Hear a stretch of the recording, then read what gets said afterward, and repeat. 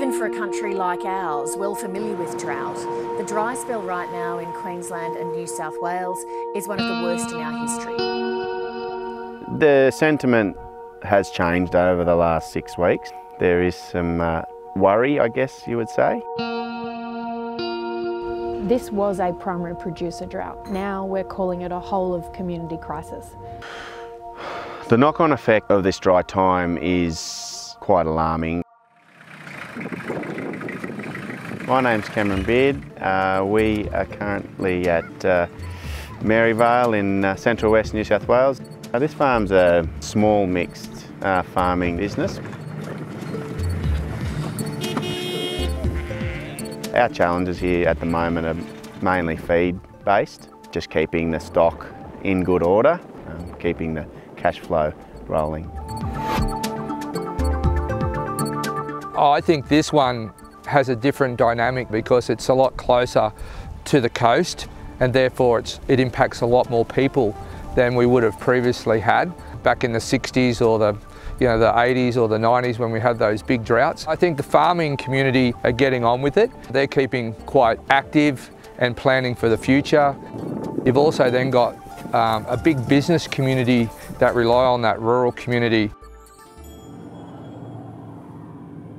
We've got small towns where farmers go and spend their money, and at the moment they're probably not spending that. When you lose your winter crop this year, you actually have to replace that 18-month cash cycle, because really they're not going to get income now to December, January, the end of 2019. So that's impacting things like machinery dealers. For example, in parks in Western New South Wales, this time of the year they would have already sold close to 100 units.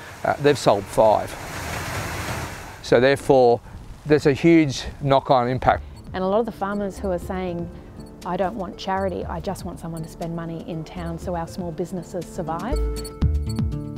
So the project that I put forward for the Rural Women's Award is, how do we help people run successful businesses at home?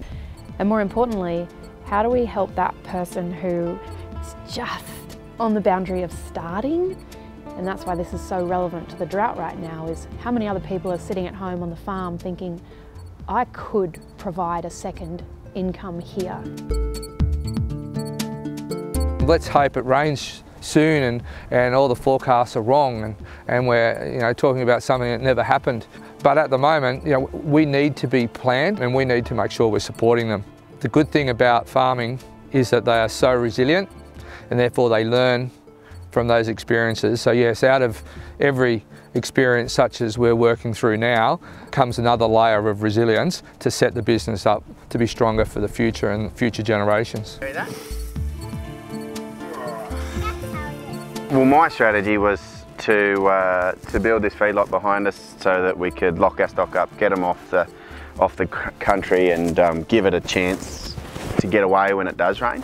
And also allows us to control what goes into them and gives us an opportunity to be selling stock that are saleable and that somebody wants to buy. And as we said, it's not just about the farmer, it's also about the rural towns and the regional centres and the businesses, and it's also the mum and dads that are the wage earners that have mortgages, and to make sure that they can continue to do what they need to do.